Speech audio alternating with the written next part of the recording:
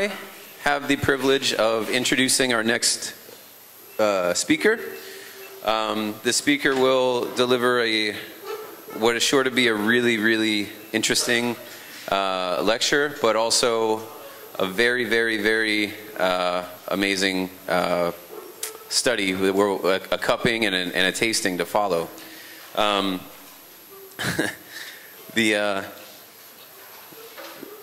Yeah, the introduction is pretty good. It's pretty rich. I'm going to paraphrase a little bit, if that's okay. Yeah. Please do. It's full of cuss words. It's amazing. You know, I had to get them all out sometime. Yeah. So our next speaker got his first job at a coffee roaster at Barefoot Coffee, right around 2004. Yeah, that seems about right. It's bad form for you to be speaking before you've been properly introduced, but it's okay. You're looking over here and asking me the questions. It's true. It's bad form of the MC. You're just supposed to quietly nod. You know what? Shut up over there, okay? Fine. After finishing his degree in 2007, he worked for Verve Coffee Roasters in Santa Cruz, California, and was a technician for 4-Barrel Coffee, where I work at now. And in 2010, he joined the La Marzocco USA team, where Scott led an internal program to understand water chemistry and its effect on brewing and brewing equipment.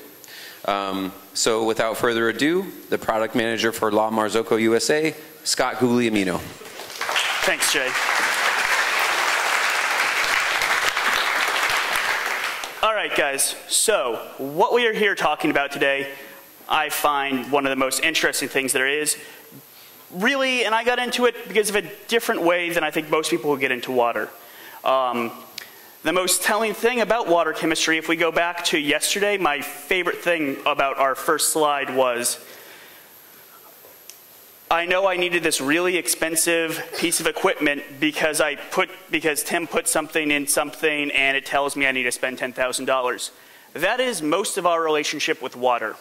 And furthering our relationship with water is the way that we're going to further our relationship with coffee and brew better coffee. So, to talk about that, first thing we need to do is talk about what our goals are with water. Really simple. Have very tasty coffee and have a really healthy machine. And I got into and have understood water primarily because of the latter part, the healthy machine. At La Marzocco, we had a problem in Cambridge, Massachusetts. We had 7 machines that had failed boilers. That's more machines than the rest of the world, in the rest of the United States combined. And we wanted to know why. And this was about 3 years ago. And I got sent on my merry way to figure out why we were having that problem. And through that, here I am 3 years later, and I feel like I have a very good understanding of water and how we can make it better. So, the first thing we need to do whenever we're having a conversation about water is talk about 4 key terms. These key terms are our foundation. This is what we need to understand if we're going to be able to talk about the chemistry of water and then also to address it well. So we're going to start off on the most important one. TDS. TDS is very simple. I think most of us know what it means. It stands for total dissolved solids. What are total dissolved solids? Pretty self-explanatory. It's the amount of stuff that is dissolved in our water. This just gives us an overview or a snapshot of what is there. It doesn't really tell us too much about what is what. It just says, hey, there's stuff in the water. We're not going to tell you what it is, but it's really cheap and easy to understand. Everybody's seen conductivity meters? Those little TDS meters that we use are measuring the electrical resistance of water. All the stuff in water is what passes the electricity. So by measuring how much electricity gets through those meters, we can figure out how much stuff is in our water. Once we have this overview of how much stuff is in our water, we want to start diving in. The first thing we're going to talk about, because it really is important to the coffee and espresso machine world, basically anytime you get water hot, hardness is important. Hardness is a measurement of 2 things, temporary and permanent hardness. Together they form total hardness. Temporary hardness, let's slide back a second. Rain falls. There's carbon dioxide in the air. That carbon dioxide reacts with the rainfall. When the water reacts with rainfall, it creates an acid. When that acid gets into the ground, it is going to react with the minerals, the metals specifically in the ground, and absorb some of them. Going to be calcium carbonate, magnesium carbonate, all of these things, those common words that we hear, calcium carbonate, that's one we hear all the time. That's really a measure of how much minerals the water is sucked up due to that reaction of carbon dioxide being absorbed into rainfall after it's hit the ground. So with that, we want to look at temporary and permanent hardness. Temporary hardness is really the fascinating one. That's what happens when you boil water, what gets left behind. That is all the temporary hardness. Permanent hardness, that's what remains in the water even when you do boil it. So, with that, pH. pH is really, really cool because we're measuring the potential of something being there. We're looking for free hydrogen versus hydroxide ions. The potential of them being there. If everybody remembers high school chemistry, if you look up at the top left-hand corner of the periodic table, that hydrogen atom. Sitting there, it's one of the most reactive ones, all by its lonesome. With it, the more hydrogen we have in the water, the more it's going to want to react with everything around it. The same thing with hydroxide. They're basically the negative inverse of hydrogen. So with that, we can say with the more hydrogen or the more hydroxide, the more our water is going to react with what's around it. And as you go further and further on the scale, starting at a point of 7 that is balance, you're going to continue going. And when we talk about the scale normally, it's 0 to 14. Technically, the scale's infinite. But for the range of coffee, we're going to really squish it down. From about 6.75 to 7.75 is going to be our really healthy coffee range. Anything outside of that in our water is just too reactive. Too reactive to too much of anything else. Now we get to what probably has to be the most confusing of the terms. Alkalinity. What is it? What does it do? Well, it's going to be one of the most important things in coffee brewing, and we'll get to that in a minute because the tasty coffee part is clearly what we're here for. But alkalinity. How basic is the water? Doesn't that have to do with the pH is normally the confusion.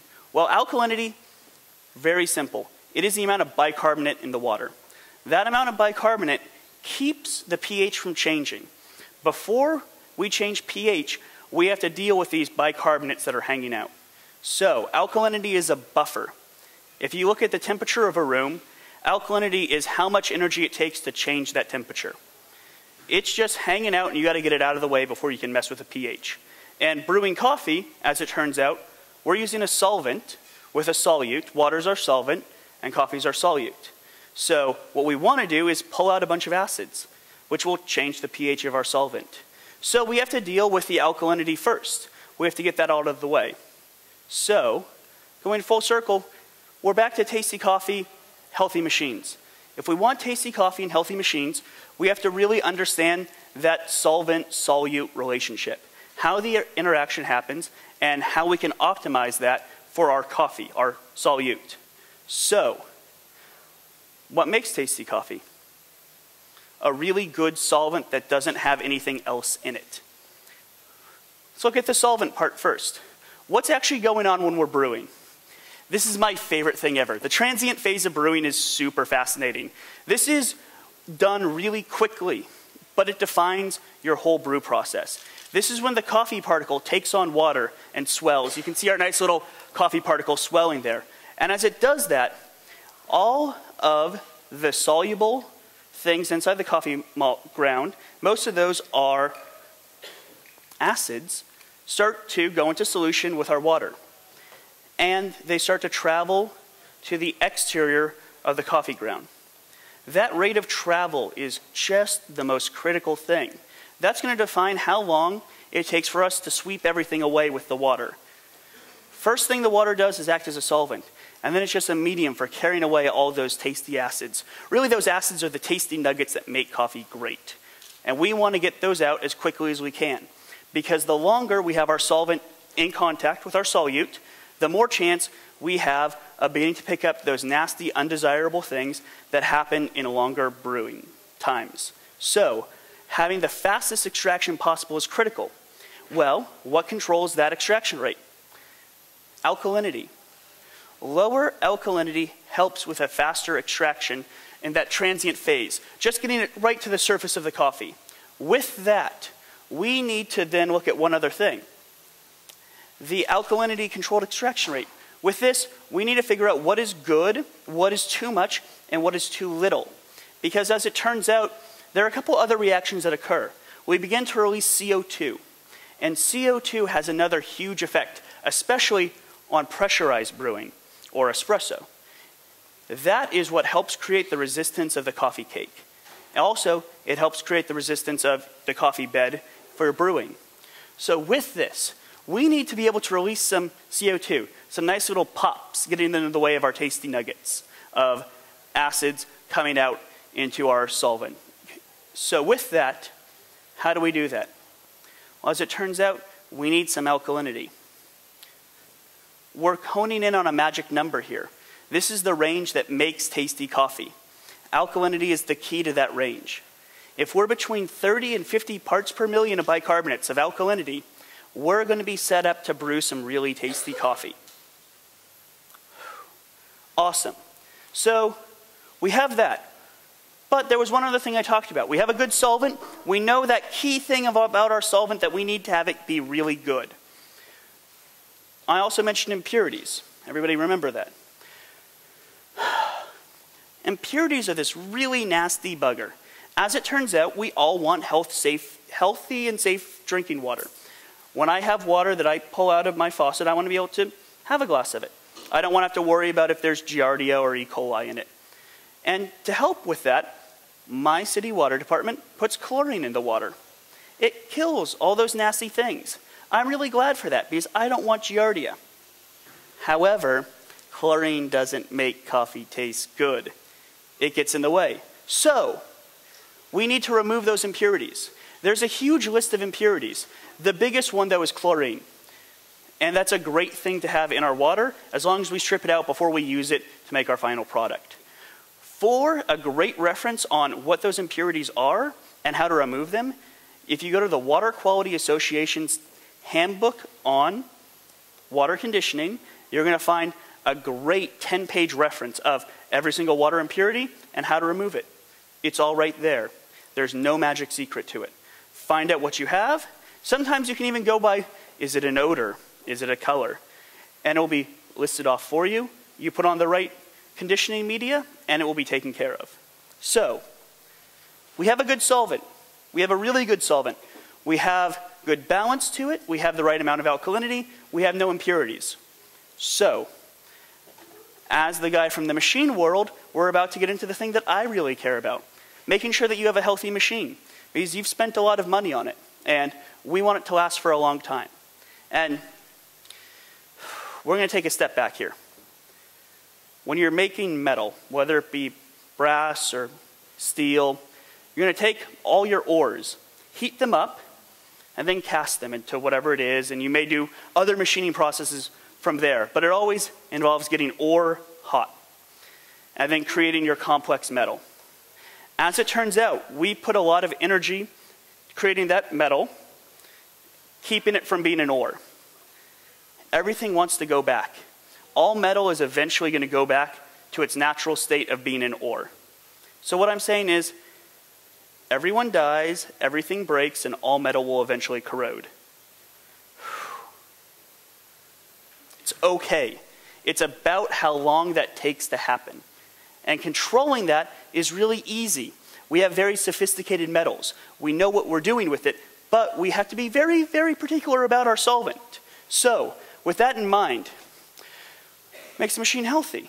It's going to be balanced. So with that, we know that everything's going to fail eventually. And also there's another thing that happens to occur.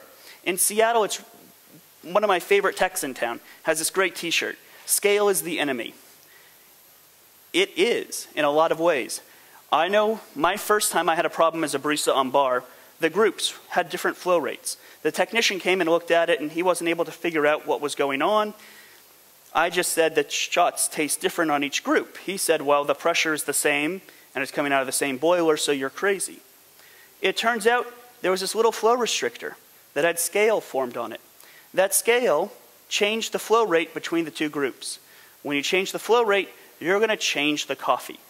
So, controlling scale is a very critical thing. The other thing that scale will get in the way of is efficiency. Efficiency is a big thing, hot topic, big fancy word in the espresso machine industry right now. Scale really detracts from efficiency. When you have to heat up a big blanket of metal that's coating your heating element before you heat up your water, of course it's not going to be quite as quick as we would like it to be. So, that's one side of the spectrum. On the other, we have corrosion, controlling that natural thing that's always going to happen. So, there are a couple key things that define at what rate these metals will corrode. pH of a solution, that reactivity. The amount of oxygen adjacent to your metal. The specific nature and concentration of other ions. And flag that one in your mind. We're going to be coming back to it. It's one that really became important for me. Here's the next one, and in my mind, the most interesting of them all. The ability of the environment to create a protective layer between the metal and a solvent.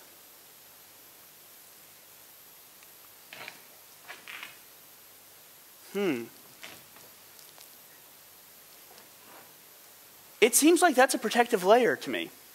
So, if we're trying to keep this from happening, maybe this isn't the worst thing in the world. A lot of technicians are going to hate me because they hate scale. And I don't necessarily hate it all the time. Some scale is really good. A small amount.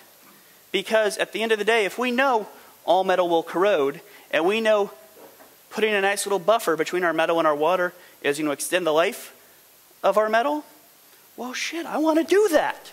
So, how do we find out how to put the right amount of scale on the wall of our boiler? Not too much, not too little.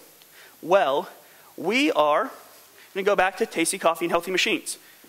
We know what corrodes, we know what scales, we know what's a good solvent, we know what the impurities are. So bringing it all the way full circle, we're going to get really crazy here. We're going to look for balance. Now please, if you go on Wikipedia this instant and you type in Langmuir saturation index, they will tell you it is a great tool for calculating water's tendency to create or dissolve scale.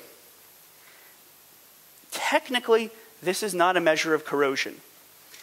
Technically, we don't need to be that scientific about it. As it turns out, if you're making a multi-billion-dollar nuclear power plant, and if your water corrodes your pipes, you kind of have a major disaster. You care about the minutia. In my experience, the LSI has been 100% predictive in what will be corrosive water and what will not be. So let's just take a breath, accept that we're going to use something a little bit off from what it should be. Other people use it too, just this way. It'll work really well. So what is the LSI? Tells us if scale forms or not. Came about in 1936. Dr. Langmuir, UC Berkeley professor, wanted to find out how scale will form in municipal pipes. What he did was test the chemistry, find out how reactive the water is. And that's the pH minus the pH in equilibrium, when you take everything into account. And you'll find a number. That number will handily, for the most non-reactive, hey, I'm just going to chill out and do nothing, water, it'll be 0. As you get dissolving scale, or probably hurting the metal around it, you're going to start to see negative numbers. -2, -3 being extremely likely to damage metal around it. If you go on the positive side, well, this is where we get to the number we want to know. This is it. This is the magic ticket. 0.2 to 0.7. Everybody who's taking notes, write that down. That's the one key thing you need.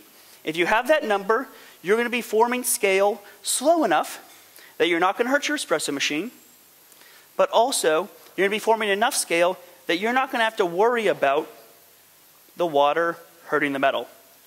Awesome. So now all we have to do is something really simple. Figure out what the LSI is.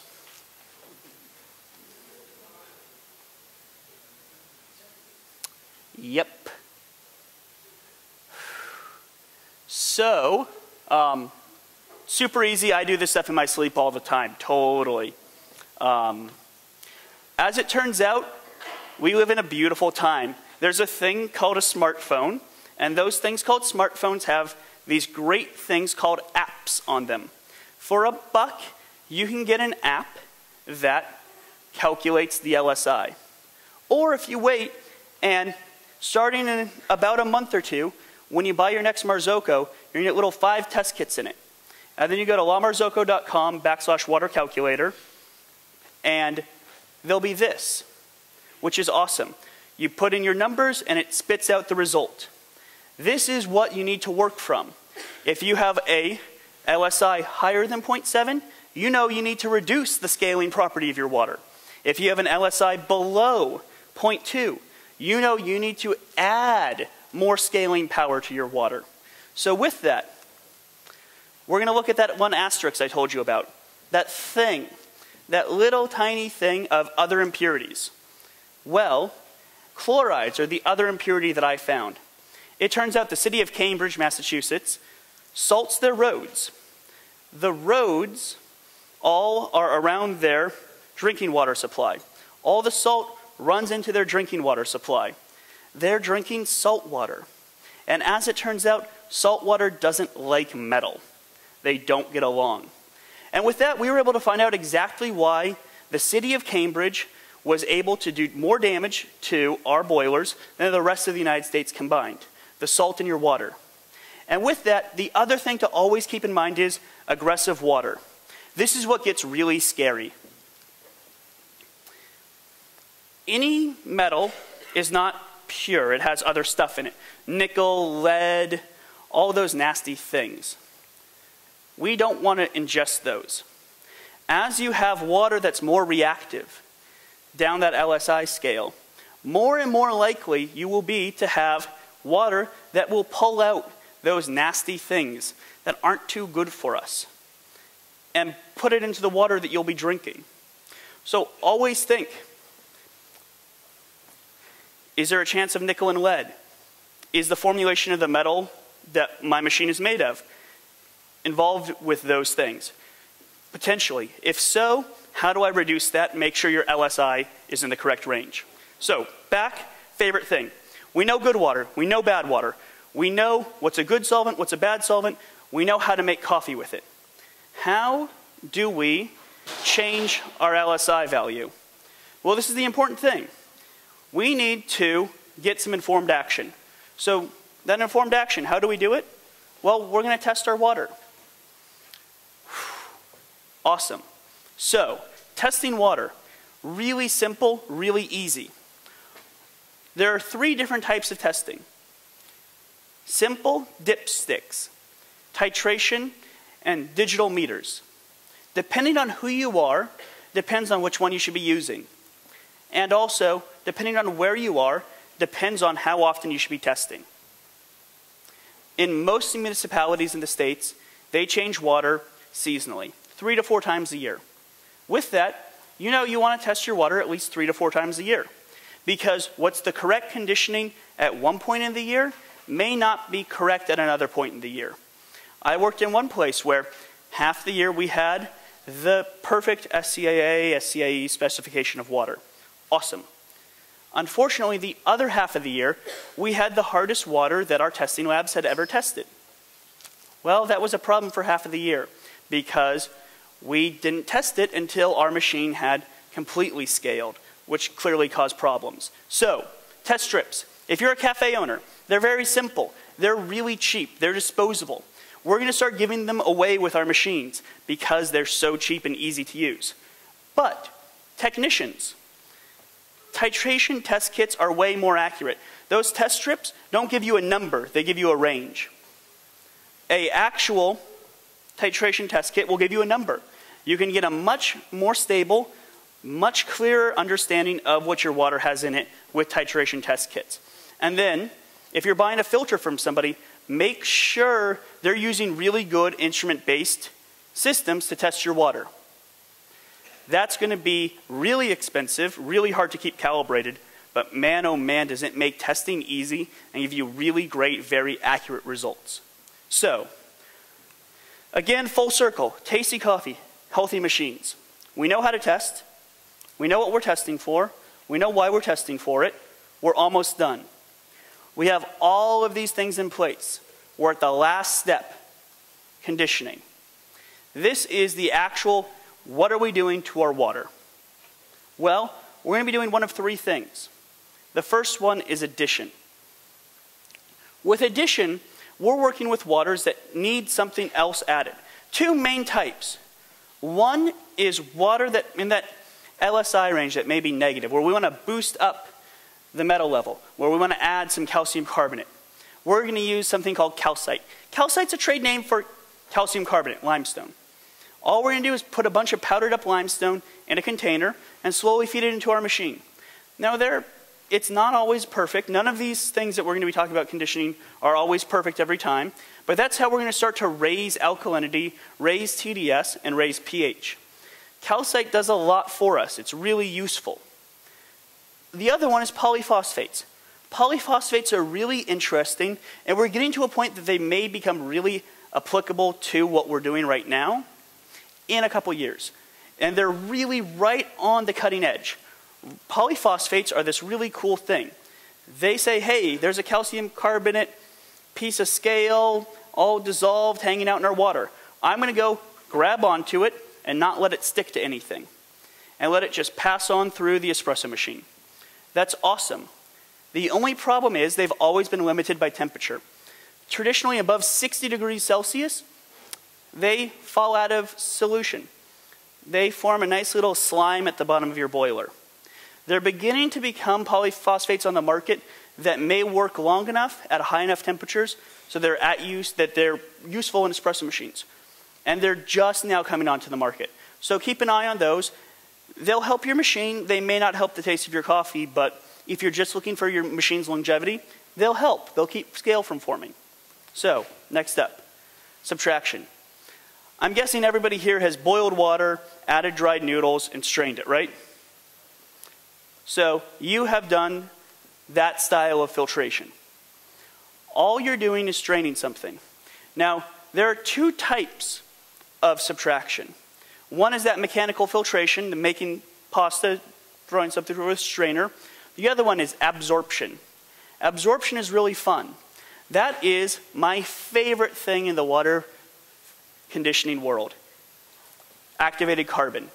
Activated carbon is kind of like a piece of Velcro. If anything runs by it in a certain size range, in a certain reactivity range, it just hooks on. Chlorine, that little nasty bugger, really easy to get rid of because it just latches onto the Velcro that is activated carbon. So, two types of subtracting things from your water. One, the absorption. The other one, actual mechanical screen removal. With that, reverse osmosis, that's going to be that highest degree of filtration. That's taken to that hyper degree. That's when you're only letting hydrogen and oxygen, those nice little water molecules through. Everything else is being mechanically removed. So with that, exchange. This is always the interesting one. This is always the difficult one. What are we doing? Well, we're trying to play a little trick with our water here. We're taking our reactive scale-forming calcium carbonate. We're going to use a catalyst. Somebody who says, hey, let's hang out for a minute. Grab them and shoot something else in the water instead. Usually with that, it's going to be something that doesn't form scale at the same rate. When we do that, we're able to limit the scale. We still have all the stuff in the water. We still don't have a perfect solvent, but again, we have a much healthier espresso machine. And if that's all you're looking for, the box for a healthy espresso machine is much wider than the box for really good tasting coffee. So with that, Oslo in specific. Here, Oslo water is really fun for me because it's almost identical to where I live now, Seattle. Seattle and Oslo water are nearly identical. And they're kind of difficult because there's not much you can do. You can add a little bit of calcite to your water, but calcite doesn't feed perfectly evenly. You're going to get not quite exactly what you're signing up for. You're basically kind of going to get stuck. But luckily, the water isn't too bad. You have enough hardness, you have enough alkalinity, that you're going to brew really good coffee. You may try and play around a little bit with calcite, but be very careful. Too much calcite means you're going to have a whole lot of scale issues. It's not going to evenly feed, because you need to evenly feed water through the limestone to get an even amount of water out of the limestone, calcite out of the limestone. So, with that, we're going to do the fun part now. What we've set up is 6 different filter coffees and 3 different espressos. The 6 filter coffees, we're going to have water, Oslo tap water, that's gone through taste and odor filter, that activated carbon filter. Next up, we're going to do perfect SCAEA, SCAE, WBC water. Then we're going to do water that is too hard, too rich in minerals. Now we're going to do another 3 in there, 3 more filters. One that is gone through a reverse osmosis system, but has been over demineralized. So water that has a very, very, very, very low, even below Oslo level, amount of minerals to it. Water that goes through a weak acid softener, so one style of softener. And then we're going to go through another style of softener called a sodium softener. The difference between the two. One of them pulls out alkalinity. That's going to be that weak acid softener. WAC, WAC, for those. The other one is sodium ion exchange. That's going to be the trading the calcium for the sodium molecules. We're going to see some really interesting results for the filter coffee. And then from there, we're going to see 3 different espressos. One that's under-mineralized water, one that is, again, that SCAA, SCAE, WBC specification water, and then one that is over-mineralized. And then we're going to come back and we're all going to talk about what we tasted. Sound good? Awesome. When you're done with this, make sure you thank the national teams. They are making like 1,800 beverages for you guys right now so that we can all do this. It's a lot of work for them, and I'm really, really stoked that we get to have such a diverse tasting going on. So thank you very much, and we'll talk back here in a couple minutes. Okay. So we're going to bring Scott back up, and we're also going to bring up Ronnie, and we're going to discuss both flights of coffees that we just tasted. So please come on in, have a seat. All right. 3. Test 3.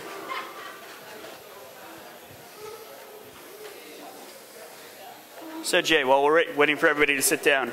Yep. Yes. Yep. Do you have any thoughts on it? On the cupping? Filter coffee? Don't give too much away, but did you taste some differences? There was some definite differences. Things did not all taste the same? No, they didn't. There were some that were downright awful. Perfect. Yeah. So I think that I don't think that it's debatable that water quality is a big factor in what happens. So I'm curious to see what the reveal is. The big reveal. Yeah. So everybody, let's another big round of applause for Scott and Ronnie here. Espresso first.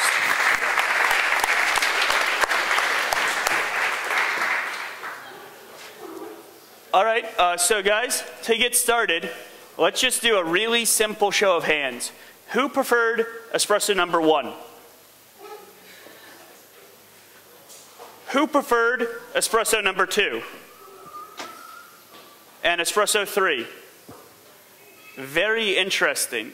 So, are we ready for the big reveal?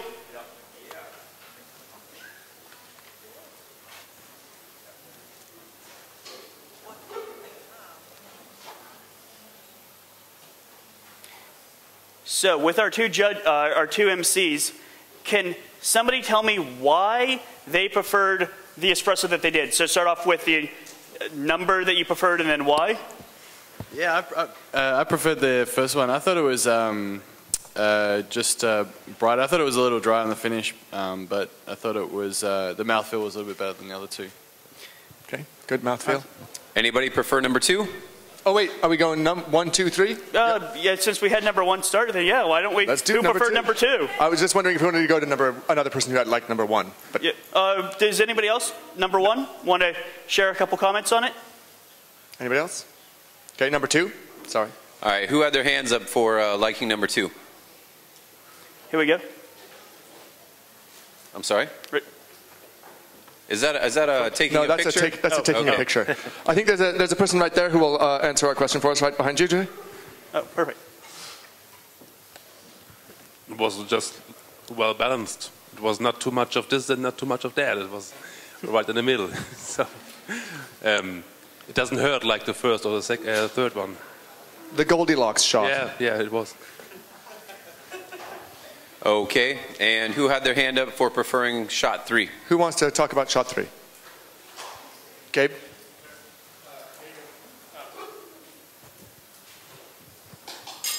I guess it's the lesser of 3 evils. I mean, there's more clarity in the acidity of the 3, and none were particularly good, but I'd say that was the best one. To be completely honest. Okay. Anybody else that was a fan of number 3? Somebody else raise their hand? Yep, got one. Yeah, I agree on what he said. It has the brightest acidity. It's kind of soft. It feels like a dark roast. So I think this water was the best one with it. Yeah, bright, kind of sweet, but still dark roast. Perfect. Great. So let's talk about coffee for a second, then we'll move on to Q&A after we talk about filter. Sounds Okay. good. Awesome. So starting with the first 3 of our filter, I forgot to do the blind raising of hands. My apologies. Number 1. Number 2. Number 3. Number 4. Number 5. Oh no, sorry. And number 6. Really interesting. So, first 3. High mineral level. Who is a fan of number 1?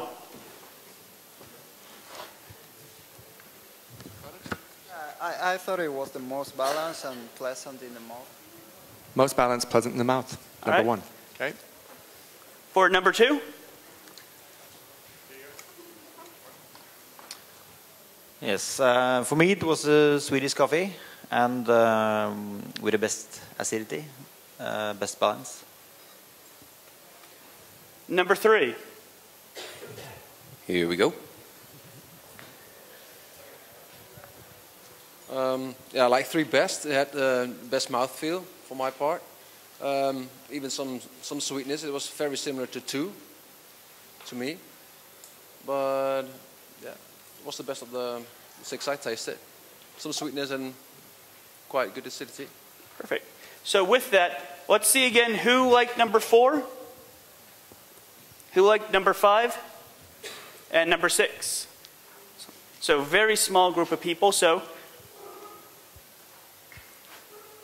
first one, anybody want to share some descriptors on this? Who liked number 4 best? Okay, coming back here.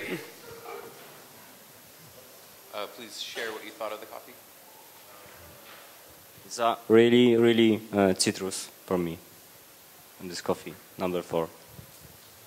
Different? Months?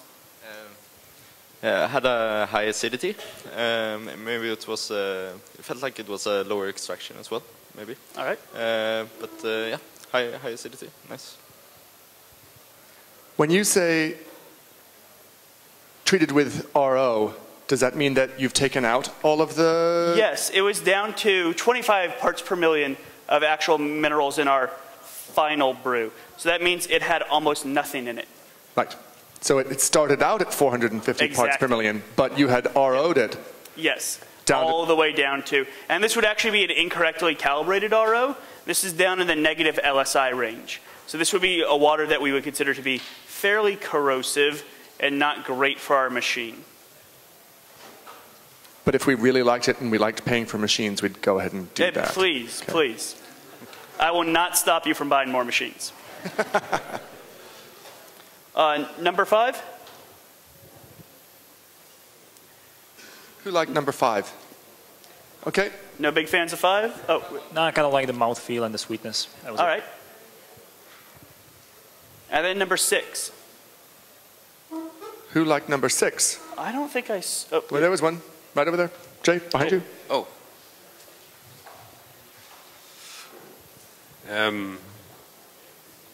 It had the most red fruits and nice sweetness I liked. And it was, again, for me, the most balanced one. It was low to medium body and not so much acidity like the one before, but it was balanced and nice red fruits and sweetness. Awesome, thank you. So, with that, you want to introduce Ronnie, who's standing beside me here? Yeah. Ronnie has a list of certifications long enough that I can't do it without having a note card in front of me. You got them all? You got one or two? Yeah, 1 or 2.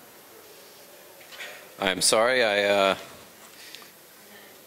going through the same thing here. Okay, so Ronnie is working with Pentair and Everpure. He is a WQA certified water specialist, level 4. Is that correct? That's Correct. amazing. That Works actually for comes with a belt. It does. Good, good. I was going to ask that, but I didn't want to be rude. So, he is a key account manager for Pentair. So big round of applause for Ronnie here. Yeah.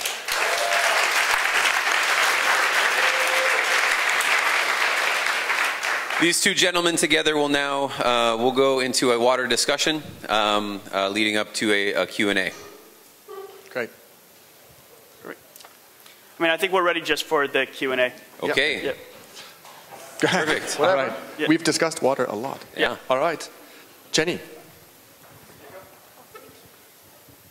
I was wondering how the SCA WBC specs were determined and who determined them and when. So that's a very interesting one. I believe the SCAA specs were written first. The most I can find, and it looks like they were written in combination by a team of people, correct? Yeah. Um, It was different labs, mainly US-based, who did taste test performances. And they found out that the range between 100 and 150 ppms in the water came out with the best results on taste, balance, and everything around. So this is what a little bit was set as a standard. Also, starting up of the World Championships to create a standard for everyone. That was accepted. Now, if you look at the ideals, Europe and US not always are agreeing on that. So we keep the doors open, and it's continuously reviewed to optimize.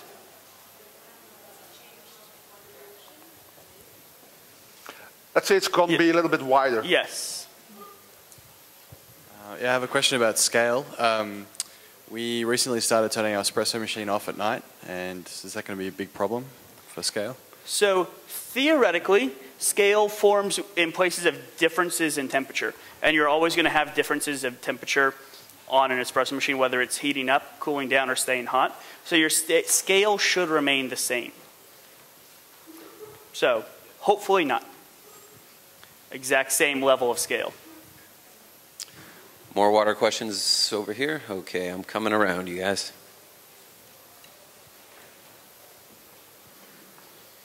Okay, right here in the center. Hello. How did you make the WBC SCAE spec water? So I used a group of lab pharmaceutical grade reagents that I mixed together in an anion and a cation solution, so two different solutions. They were basically concentrates of positively charged things that I want to add to the water and then negatively charged things I want to add to the water. And at the last minute, injected them in to bring the water's mineral levels up. Right. And they found a happy medium with each other. Well, I was just wondering, because if I've got 450 ppm water in my place, and all these things aren't so good, what should I do? So if you wanted 150 ppm, then a correctly installed reverse osmosis system will be perfect for you. It's always easier to add than it is, it's always easier to take away with water than it is to add. Adding things is quite difficult, to have it be consistent and to have it work well. Because removing is straining something. That's good. I think, but reverse osmosis is, I think it's illegal in Germany, where I come from. You're going to find some problems like that. In parts of the United States, it is as well, and people find a way to install them either way. I have to correct on that one. It's not illegal, but you have to look on which one of the technologies. Most of the reverse osmosis are mainly focused to dishwashing machines. These are using chemicals to protect their equipment. That's why you cannot use them for food. We are a few manufacturers, Penter among them, who are building RO systems for food applications. So we are not using any chemicals on that one. And we can play with water, and reverse osmosis will take out almost all the minerals. And then we have a concept of blending with hard water again, which is filtered out before, to recreate that optimal water. But we're not going to use chemicals. This way we can produce an RO system which is acceptable for food grade. So this is where you have to look at.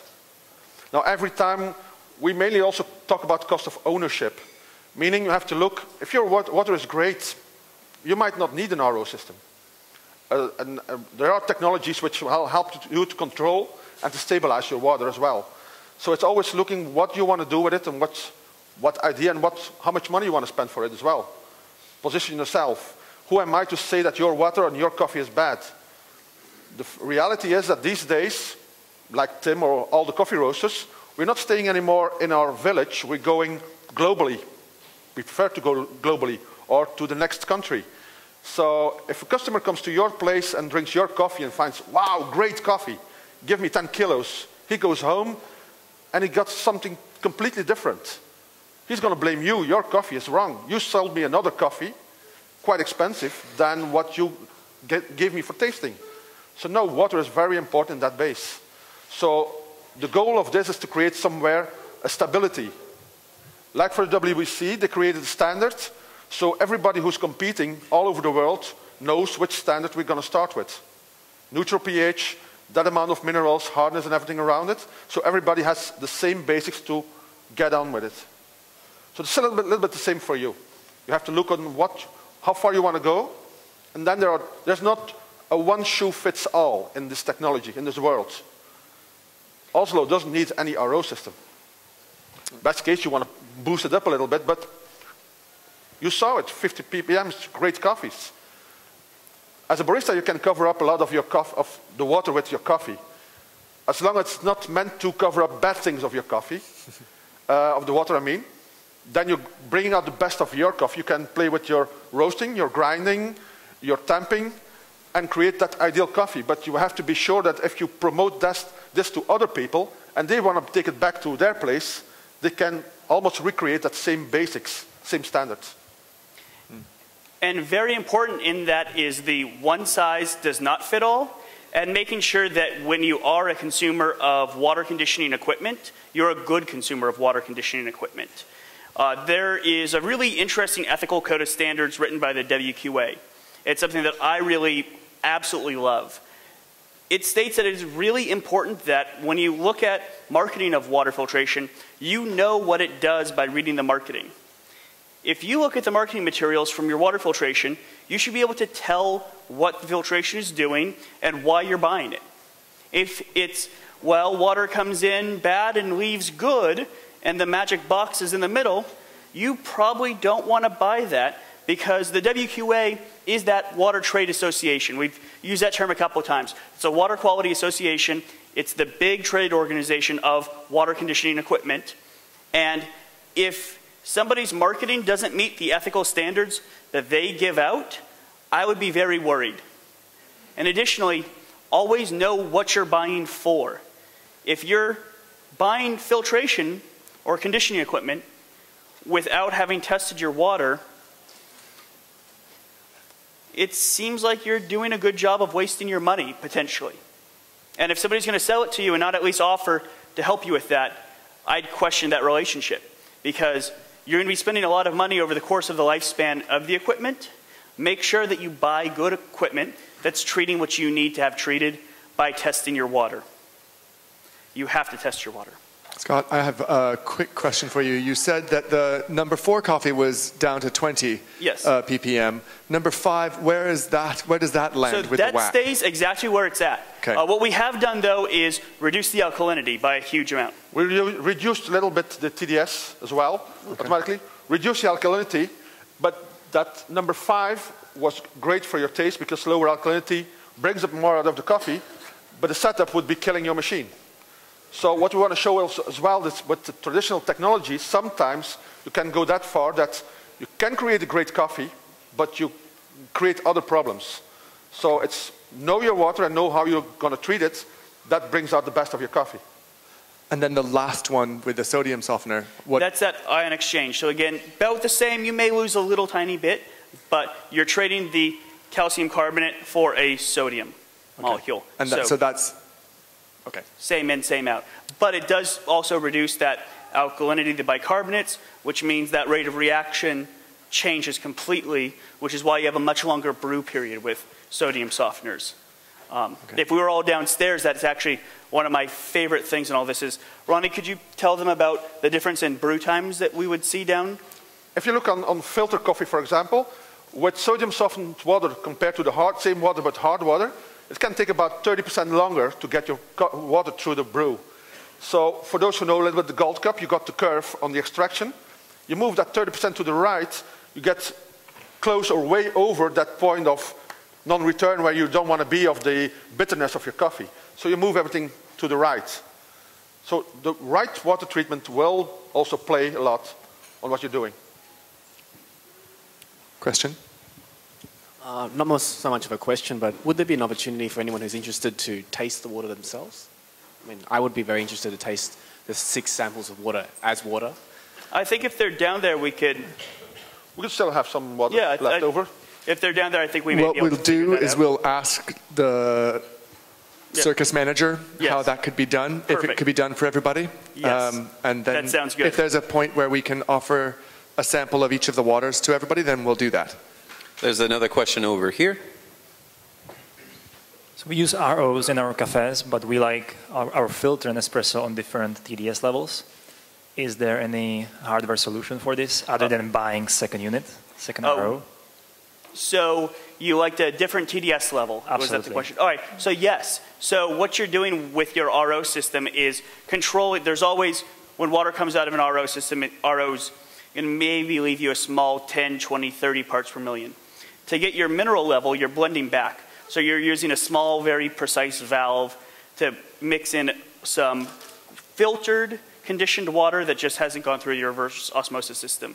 So if you can have add an additional line in that you can add with a separate valve back a different amount of hard, taste and odor conditioned, but not reverse osmosis filtered water to your exit water, you'll be able to achieve that.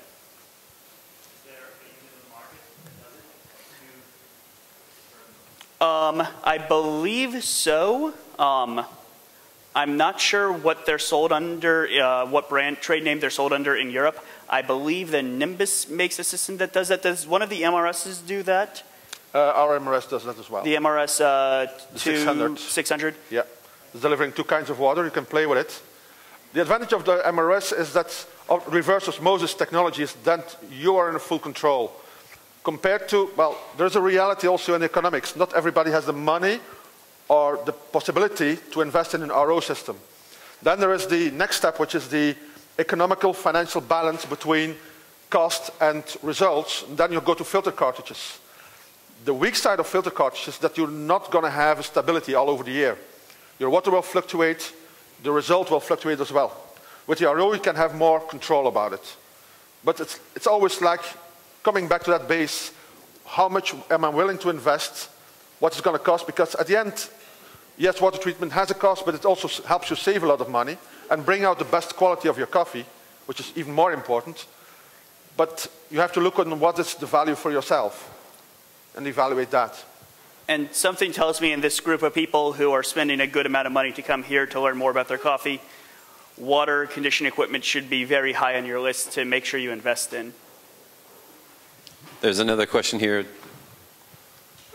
Hoping this isn't too loaded of a question, but I think I have a little trouble differentiating between hardness and alkalinity. I think it's probably something that I thought of like interchangeably. Are those, is that sort of like a Venn diagram, or are those exclusive? Yeah, so, do you want to do this one? I've talked a bunch.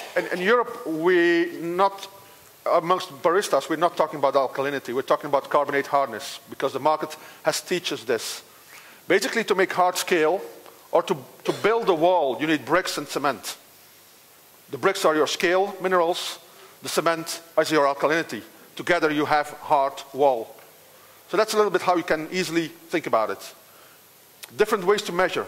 Now you have to take in consideration, when you have a sodium softener, there's no way to measure the alkalinity or the carbonate hardness in a correct way. Because it's meant to be known as a relation. But if you have no bricks to build a wall, you can have as much cement as you want. There's no link in between. So this is where quite often it goes wrong. Also in the market we work with grains per gallon, degrees Clark, French degrees, German degrees. They are all related, but quite often they get mixed up one to each other. So make sure if you got measurements that you know what you're talking about. Universally, milligrams per liter or ppm, that's the easiest one. And when you look at that, I believe it's all temporary hardness is alkalinity, but not all total hardness is alkalinity. So the combination of temporary hardness and permanent hardness create total hardness, and that can give you a measure of bicarbonates. Any other questions? Jay? Yes. I'll go.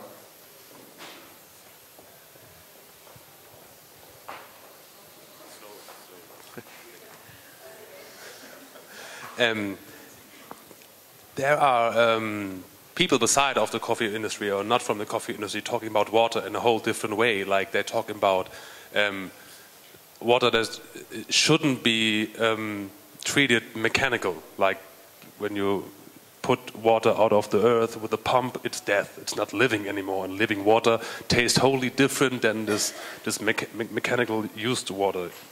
Do you know what I mean? And do you have experience with that? There's nothing like dead water. Yeah, they say that the molecules are destroyed and everything. Water is always alive. Yeah.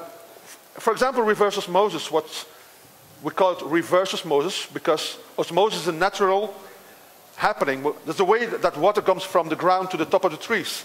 That's osmosis. Reverse osmosis, we just put a little more pressure on the other side and reverse it. So we're using the nature to create something more pure. What's left over is not bad. It's just more concentrated. It's like you're in the kitchen, you're making something, you cook it in to make it more concentrated. That's what we do, but we're not, the concentrate is not what we're focused on. We are focused on the rest of it, the purity. So there's nothing like dead water. The purer the water, the more corrosive and more aggressive it can be if it's not in the right position. So it's the best dissolvent in the world is water. And the best way to think about that is you're never going to find pure water. Never. Closest you're going to get to pure water is as it falls as rain. But the first thing that happens is, as a universal solvent, it absorbs some carbon dioxide and is tainted with our carbon dioxide. You're never going to find water in a pure form outside of a laboratory condition because it is such a very good solvent. It's always going to want to pull something from the environment around it, which is why it's so very useful in everything we do and why we need it for life, is that it always is looking to find a friend. Water molecules never hang out on their own. Other questions right now? Oh, here I come. Okay. Jay's better at running. He's not going to fall over. Yeah, I won't fall.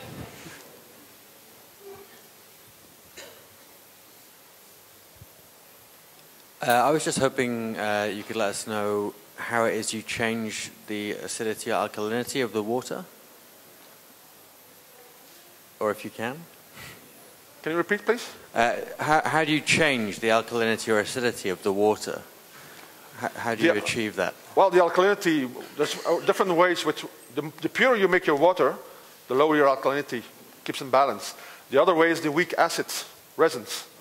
Because it's also ion exchange. You take out scale minerals and you give hydrogen instead, which is not making your pH go up but go down. So this is where you can play with it. The only thing you have to be concerned is not to go too much down, because then again you create a very aggressive water. And on the other side of that, to raise your alkalinity, you can use calcite to do that. Can I just ask, straight RO water, you say it's typically around 10 to 30 parts per million. Would that be corrosive on an espresso machine over time? Pretty much, yeah. It is, as I said, water is always, the more pure we get it, the more reactive it is. It's going to want to be pulling something out. And whether it be through stainless or brass, whatever it is, it's going to be leaching things from the metal around it, which is less than an ideal circumstance. Do you have any data on how long that time frame would be before that starts happening, or? You know, I don't have any formal data, but by experience, depending on the water, LSI, it can happen relatively quickly, matter of months. Thanks. You also have to take in consideration, if you would send this kind of water in a copper boiler, you will have a lot of copper ions in your water, which makes you go over the European regulations on concentration of copper. Can I also just ask the WAC filter?